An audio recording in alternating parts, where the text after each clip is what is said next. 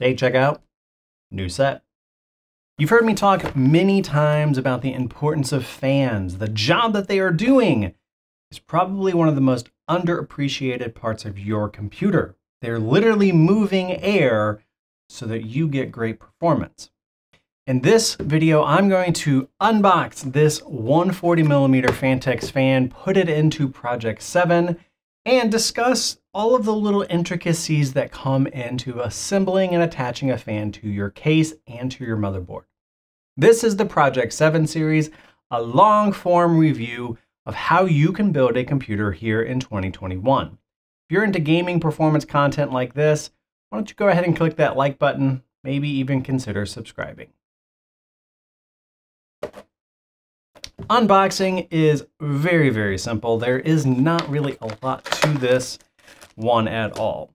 We have accessory kit and a isolator, which I will talk about. Those are very important if you are noise conscious. This right here is a splitter that is probably attached to the fan. A lot of fan manufacturers are going in that direction. And there we have it. Now this particular Phanteks fan, I'm feeling around. I don't feel any isolators along these edges. This is typically where it's going to live, is right where you're going to screw it into the case. This works to separate the case from the fan assembly, because no matter how tight this is, there's still going to be a little bit of vibration from that fan. It's going to spin, so obviously there should be. What you want to focus on the most, though, is having a physical separation between the case and the fan itself. That's where this right here is going to come in. Now, this appears to be about 1, maybe even 2 millimeters thick of a rubber silicone material. These will slide on to specific pivots around the fan assembly itself. This will serve as an isolator. So as the fan is slightly vibrating, it won't be able to vibrate all the way to the metal of your case. That is exactly what you want. That's what you want to see.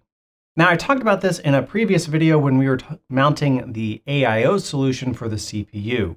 These screws right here have a very aggressive bite to them. They are designed to screw into this plastic housing right here. What you're going to do is you're going to place the fan, then you're going to go on the opposite side of the case, screw this through the case into this plastic. These screws bite into the physical plastic, and if you have a good manufacturer, this should not break. I have seen some fan assemblies kind of crack as you're screwing this in, not even over tightening, just simply the act of screwing it in cause cracks. I'm hoping that these Phanteks won't have that problem. We will certainly see. The last little thing that I want to talk about are these splitters right here. You'll note you have 2 cables. You have one cable that has 2 notches inside of it. You have another cable here that has essentially 3 pins, and they kind of look like they could plug together. What this is a daisy chain. You can plug multiple fans into the same header. As long as you don't exceed the amperage of the header itself, that is perfectly safe to do. In fact, when I pull the case out, that's exactly what I'm going to show that Phanteks has done on the front of Project 7. This right here will plug into the fan header. Now, I've talked also a lot about headers, and we're going to go into more detail of that once I bring the motherboard out here. This is where you can plug in additional fans and have those powered off of that same header. So all of the fans that you plug in a circuit like this will work in unison. They will work together. Same RPM, same RGB. Now, wait a second there, Professor. You see, not all fans allow you to daisy chain the RPM. These Phanteks actually only allow you to daisy chain the RGB. Each of the fans has to be connected to a separate fan header or to a fan controller. You're wrong on that part, but that's okay. Every fan in every case is different. All right. Same colors if that is what you were going for. Now, some people, me included, don't always like the stickers being shown on the fan motor housing assembly right here. You can oftentimes remove these stickers. I've even painted some on Project Red Star where I didn't like the Lee & Lee back sticker. I removed it, painted it, and made it very flush so that it basically doesn't stick out in my case. That is completely optional to you. The last thing I want to talk about is fan direction. Now, a lot of manufacturers will print on the side the direction that the air is supposed to travel. If they haven't done that for you, the air will move towards the motor and it will be drawn in towards the side without the motor. This is 100% the way it works with every fan that I have ever seen in a computer. The side that doesn't have the motor housing, this is the exhaust side. The side that does have the fan assembly is the intake side. As long as you can remember that, you're pretty much good to go. But it's always nice to see confirmation on the side of the fan too. Okay, so let's go ahead and get these rubber mounts assembled, and then we'll pull out the case. In this particular instance, I am going to mount this behind the CPU, the AIO itself. Don't know if I'm necessarily going to keep it there, but I am going to put that in place. So what that means that I'm going to have to do is place the rubber gasket, grommet, circle, donut-y things. I'm going to put them on this side, the motor side, because that's the part that's going to go against the case itself. So that's what I'm going to do right now. Now, I really like the fact that these are sticky. That means placing them in place is super easy. You're just aligning it to the hole, pushing it down ever so slightly to make it stick, and then you're done. Not complicated at all. There is no particular pattern, any of that sort of stuff. You can put this on both sides if you want.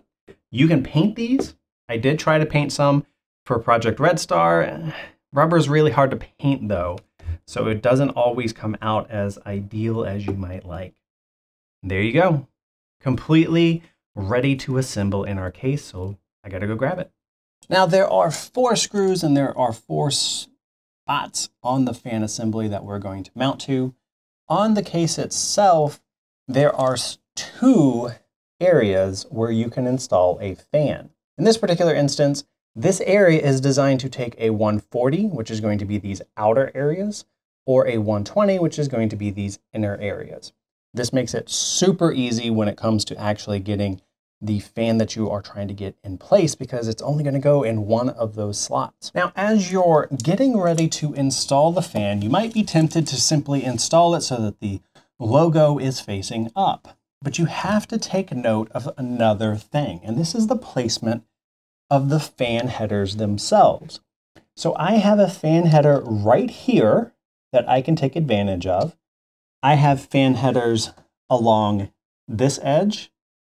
I have fan headers along this edge, which means in this particular case, because this is going to be my exhaust fan, this header here makes the most sense to tap into for this fan. This is a very common place you'll find a header, because having an exhaust fan directly behind the CPU fan is a good way of increasing your thermal output. So for me, I'm going to tap into this header here, or I'm going to string this all the way along to the front here, taking advantage of these gaps in the case. So let's go ahead and unzip tie this. So the fan assembly is going to sit there. And then this extra, I'm going to end up tucking right back here. This is all part of our cable management. And then I have this extra right here. It should work exactly that way. So I'm going to make sure that I can get this properly tucked behind here as best I can.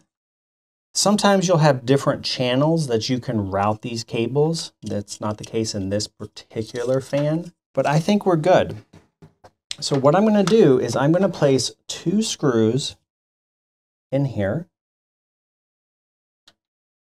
and go ahead and start the process of mounting the fan. And I'm not going to fully commit though until I at least have some more confirmation that that cable is going to work. What do I mean by fully commit? I didn't screw these all the way in. You see how I left a little bit of a gap? This is in place. It will hold, but it hasn't bit into that plastic yet.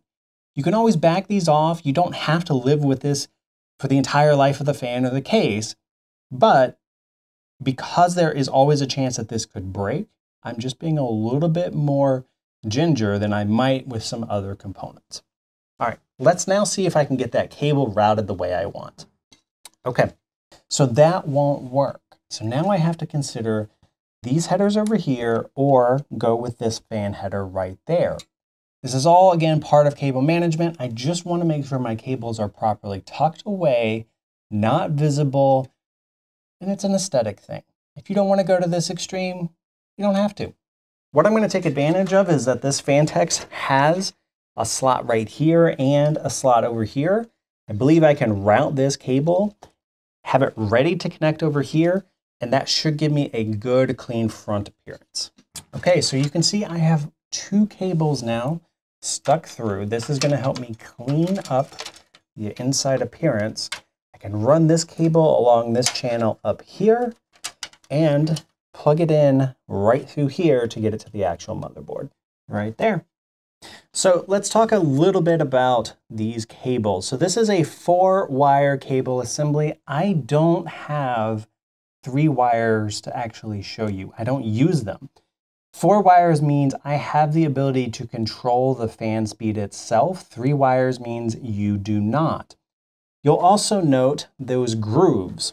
There's also pieces of plastic on the fan headers themselves.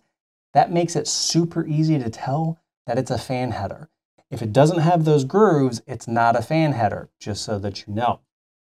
So we're going to orient this the right way. The little plastic tab goes in between those grooves. You give it a little bit of a push and then everything is good to go. Now on this motherboard, this top header is for a pump. If you're doing liquid cooling, that's where it would go. So I'm going to use the one that is slightly below that. I'm just going to line up the wire crimps and then give it a little bit of a push. When I do cable management, we'll tighten this up and clean that up. But our fan is now wired to the motherboard itself, which means we can go ahead and finish screwing this in. All right, so I have them all 4 loosely attached, but you can see I can slide the fan mechanism up and down, just like this. What I want to try to do is actually aim towards the middle. I would like to take full advantage of the fan, and this does have a cross pattern to it, this hexagonal filter mesh thing. So I want the fan to center there. That'll also give it slightly better aesthetics. Okay, so I have attached 1 screw, you can see right there. Simply tightening it down. I didn't hear any popping, which is a telltale sign of plastic breaking. So I'm pretty happy with that version of the installation. I'll go ahead and do all 4, and then we should be done with installing this fan. Another thing I want to note, I used the cross pattern to put in my first 2 screws. I will do the same thing right here. I'm going to go this way, and then I'll wrap up down there. Okay, so now the fan itself is in place. This one is wired up. So let's take a little bit of time to talk about the ones that came pre-wired from Fantex. Those fans are right here. You can see several different outputs right there. And then down here in this mess, we also see how they were daisy chained together, just like that. So what I am going to do is I am going to make sure that these get properly attached to a header on the system. This is going to make sure that all of those fans are working good and proper. And then I will show you kind of how everything ended up in its proper place. Okay, so now we have all of the fans in the case connected. These 3 up front are connected around the motherboard itself.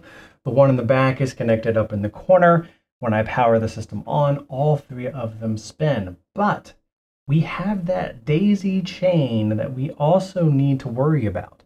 This is part of an RGB system, and those RGB lights have to be connected together properly in order for all of this to work. And that's going to be my next topic.